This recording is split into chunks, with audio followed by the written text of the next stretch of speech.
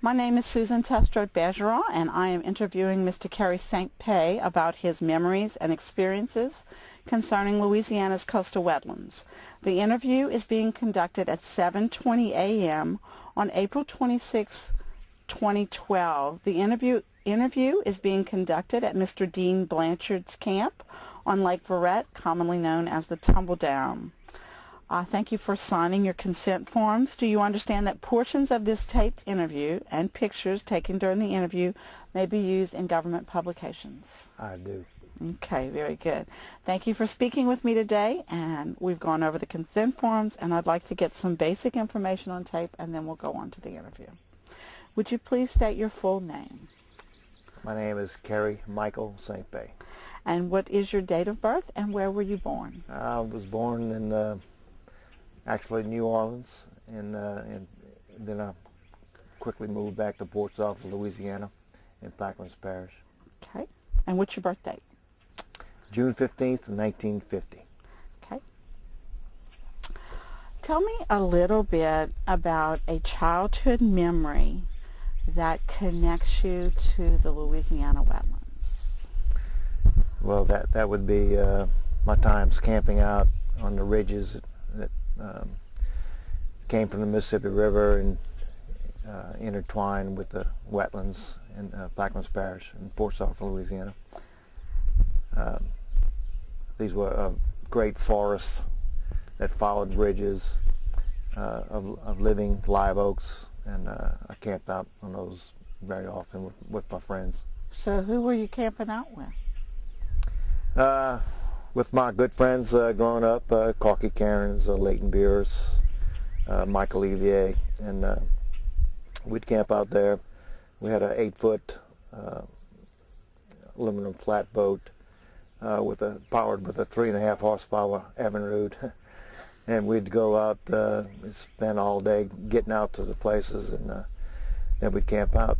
So when you were on a camp out, what were some of the things that y'all would do that were fun or interesting? Well, we'd swim, we'd fish. These places became mystical. They were, places that took a long time to get to. It's probably because we were, 8-foot boat with a 3.5 horsepower Evinrude, but we'd pile up all our gear in that boat and travel what seemed like hours, way out deep in the marshes, and we'd get on these mystical ridges covered with living live oaks and draped with moss and populated with palmettos. And would actually pray that there would be a summer storm coming up, and that would force us to build little lean-tos, which we liked, and we'd weather the storm, and then we just explored after that. Okay. If you had to say how these experiences affected your decisions as an adult, how would you describe that transition from some of those childhood memories towards your adulthood? Well, I think growing up where I grew up gave me an appreciation for the environment that surrounded me, and there's no question that environment influenced me to become a biologist. From as far back as I can remember, I always wanted to be a biologist, and I wanted to work in a field that where I could protect what was around me. And I ended up working exactly in the job my dream job, the job I wanted. I worked for Water Pollution Control Division. It was under Wildlife and Fisheries at first, and eventually became was called DEQ. But that job gave me exactly what I wanted to do. So what happened in some of your interactions while you were working in water pollution control? I mean, if you had to kind of say, about what year was that? Well, I started in 1974. Okay, so you started in 74. So kind of talk about the climate of that time and your job. Well, it was wide open. I mean, we all got very little training. We were given basic equipment and basically told to go out and stop water pollution. And the area that was assigned to me was the region around Houma, the area that later became the Barataria-Terrebonne National Estuary.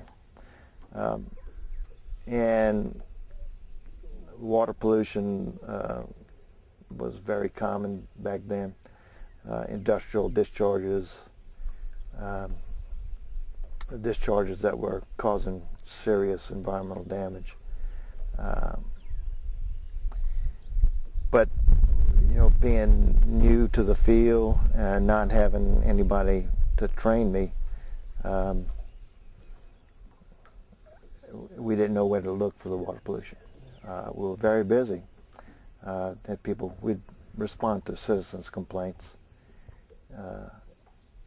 but we didn't know where to look for the water pollution. For instance, we'd travel in bayous, streams, and we'd see oil and gas facilities, all freshly painted. The tanks were painted, and we didn't realize that what you had to do was actually get out on that spoil bank to see all the damage that was caused behind, and that opened up a whole world to me, and I became very vigilant with damage in our oil fields. So how did the local people feel about the work that you were doing? Because I know you had a lot of interaction with the public throughout your whole career. A lot of interaction with the public. We'd rely on the public to call us and you know, alert us to water pollution problems. I became, you know, very close to people. I met a lot of people and interacted with people a lot, and you know, some of them elderly, some of them young, some of them middle-aged, but I was always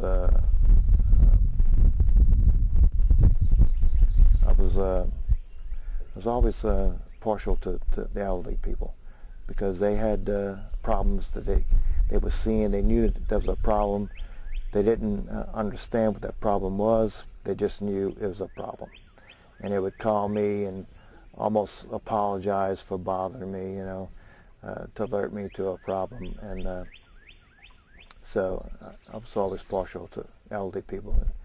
I was, you know, it was an honor to help them out. And well, I'd investigate the issue or problem, then report on it and request enforcement action. You've kind of changed your focus over the years. It's not just water pollution control anymore. Tell us sort of why you changed your focus and how that's different. Well, I don't think I did change my focus that much. I was always protective of the environment. I was always working to correct some issue, and I gained a lot of experience, a lot of awareness as to what those problems were. And I mean, whereas we had, I could point to a direct cause of land loss, of marsh loss, acres and acres of marsh loss due to produced water or oil field brine discharges. Later in my career, I became aware of a bigger land loss issue. All the marshes were disappearing before my eyes, and I could see it. I knew it was happening, but I didn't know it was so vast. I didn't know it was such a serious issue until about 1980 or so, and it's the wetlands that make our people what they are. It's really all about the people.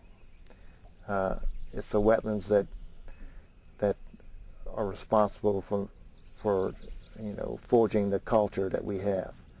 We're all bayou people. We're all marsh people, all wetlands people.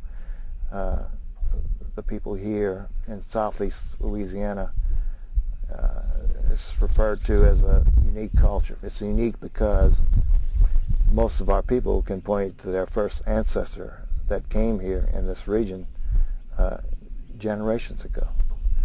And no matter what culture you come from, your ancestor came here and he stayed, and you stayed.